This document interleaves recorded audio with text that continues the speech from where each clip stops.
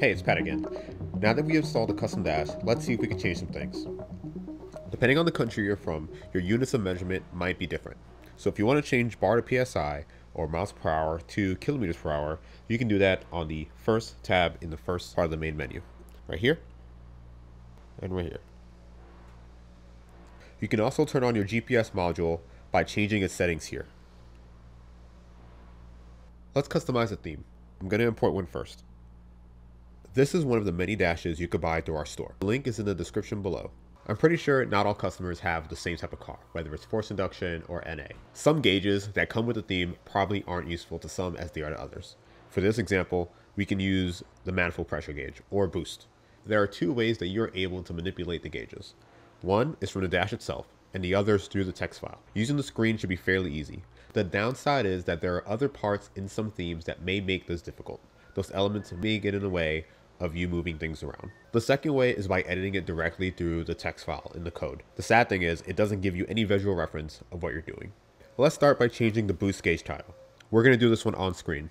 Start by entering the editing mode, by double tapping the screen, then going down into boost and double tapping the boost. The window on the left gives you all the editable parameters for the text element. Let's change this to feedback knock.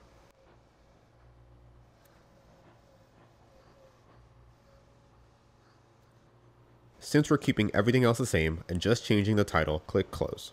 As you can see, feedback knock is longer than boost. We're gonna have to try and do our best and slide that word back over.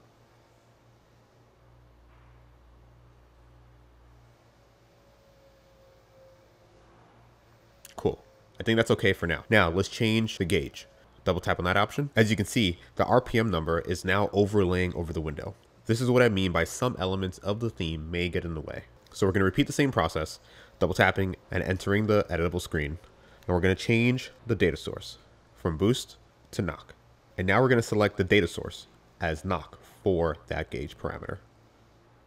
Good. Now that it's set, click close and we're set. Now feedback knock is now an option. We can save the screen. And now this is forever the setup for this display.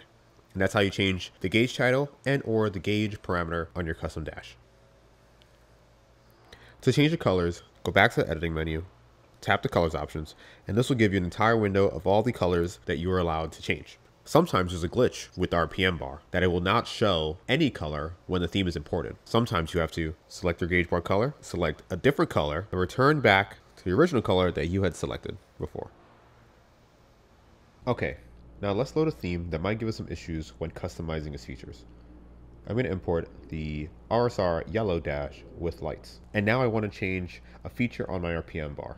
If I double tap RPM, as you can see, this is not the RPM editing window that pops up. Also, other parameters like the gear shifter number and the AFR text are also on top of this window. Some of the easier ways to go about fixing this is to do it in the code. So we're going to head over to the computer and do it manually in the line code via the text. Now that we're on the desktop, we want to locate the text file. I'm currently connected via Wi-Fi into the dash. In the user dashboards folder, I'm going to scroll down and look for my RSR yellow dash with lights and custom text. Let's open that, view and edit. You can open this with any kind of word processing software. I'm just using the notepad. In this line of text, you can look at all the code that pretty much makes the theme work. What do we want to change? Boost. Let's change boost to knock. So we're going to look for a line that has the name boost in it. This line right here. So let's start by changing the actual title name from boost to knock.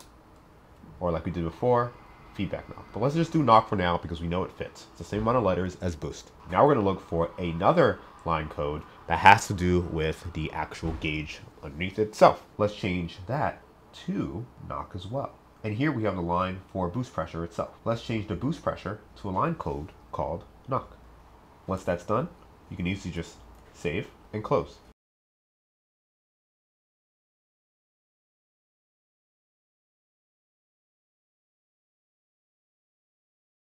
Let's reload this theme and see if our effects took place.